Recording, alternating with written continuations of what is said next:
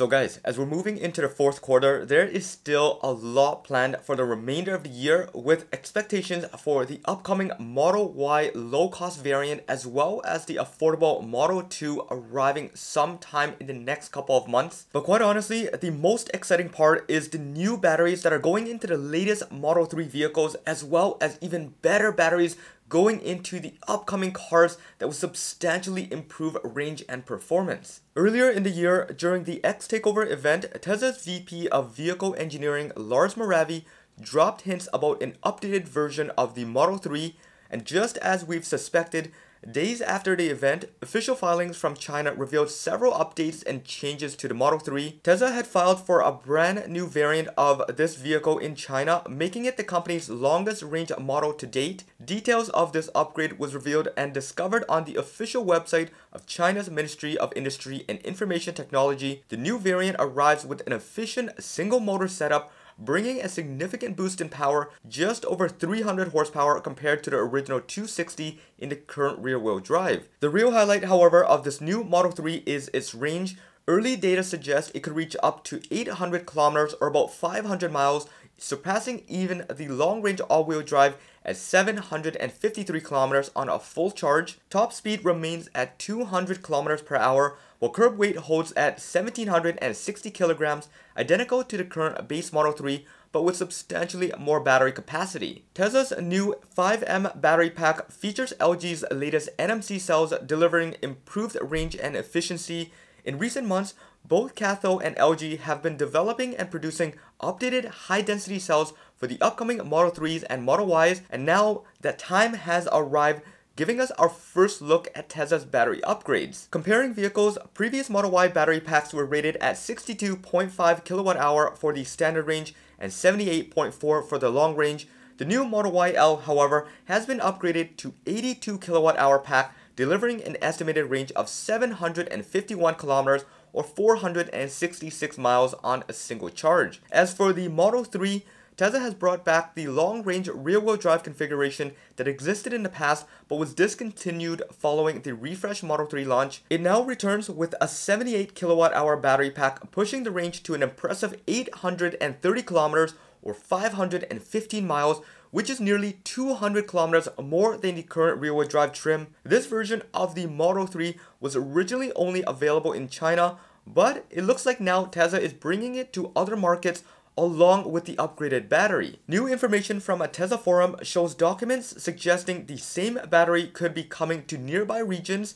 A user on the TFF forum shared certificate of conformity for 2 new Model Ys coming to Germany this month, a rear-wheel drive with September delivery dates, and a performance variant.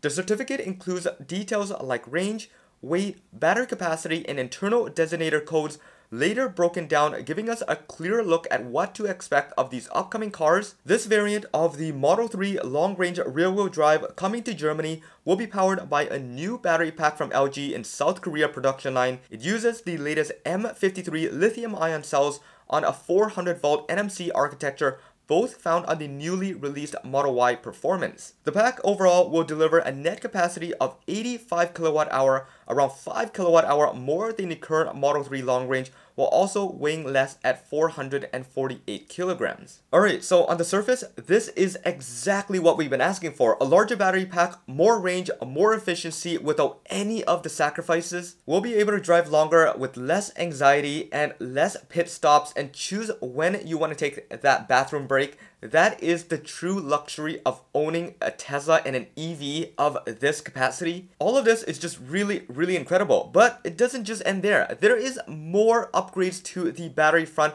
coming over the next couple of months that is really gonna improve and change the way we experience driving a Tesla altogether. In a recent interview, a Vice President of Vehicle Engineering, Lars Moravi, revealed that a new battery chemistry is in the works, enabling drivers to set the charge limit to 90%, an increase from the current recommendation of 80% on the display.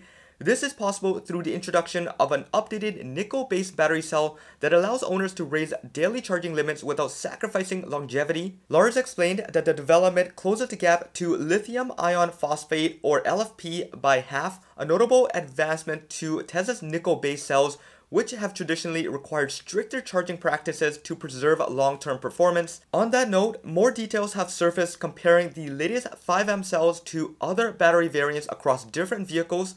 Shared by user on X going by Evisa, the comparison looks at a 2024 Model 3 performance with an older 5L pack versus a 2025 Model 3 performance with the new 5M. Preliminary test shows differences in efficiency, heat production, and power outputs between the two batteries. Starting with a 92% state of charge on both vehicles and driving at city speeds, the older Model 3 reaches a higher temperature at 55 degrees Celsius, while the newer one stays at around 37. And although the lower temperature might seem like it's at a disadvantage, the 5M cells actually delivered more power despite being 18 degrees cooler.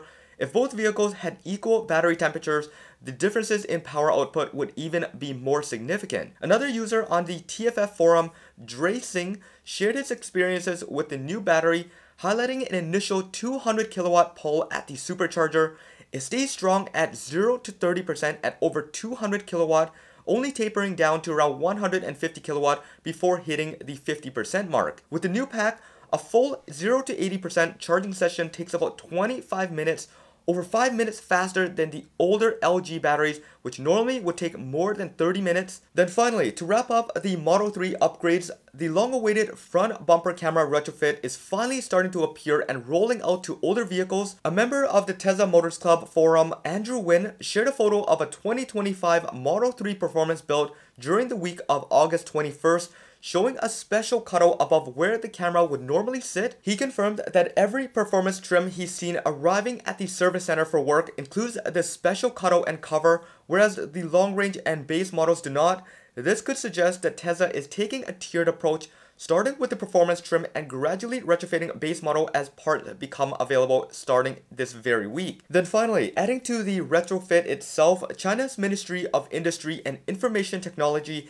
has just revealed in its latest filings that Tesla is now preparing the Giga Shanghai production line to equip the Model 3 long range and performance trim with the front bumper cameras right from day one. So there we have it, guys. Major improvements to the battery is finally here. We are starting to see a trend where we're getting much larger battery capacity without increasing the overall footprint. Efficiency has always been a priority, but having the extra density and the capacity increase really opens up a lot of future potentials, and that could mean that we could see a future software unlock that would bring us into the same line as what we've seen years ago, unlocking that extra bit of range as soon as the software allows it to. More importantly though, this gives us the headroom to drive without range anxiety, and as we start to slowly move towards the 400-mile mark, this is where a lot of hybrid and gasoline engine drivers, they are going to see the benefits and no sacrifices to switching over to an EV, specifically a Tesla.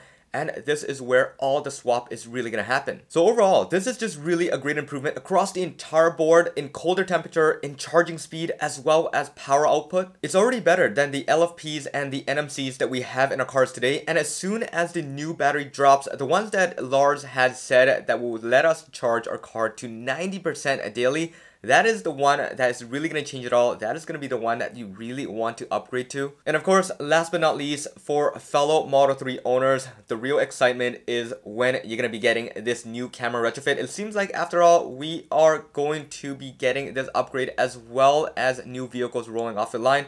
Model 3 gonna be the last to join the rest of the family, and this is a really great bonus to all the upgrades we've been seeing. Can't wait to see this. I will continue to keep my eyes out for anything that comes up and update you as quickly as possible, as always. So I would love it if you stick around and hit the subscribe and the bell notification if you haven't already done so. And follow me on X at HeyJohnny. You'll see things over there you wouldn't see over here, and you can chat with me anytime. I'll respond as quickly as possible. Anyways, this should be it for this one. Hope you enjoyed it. This is John once again. Peace out.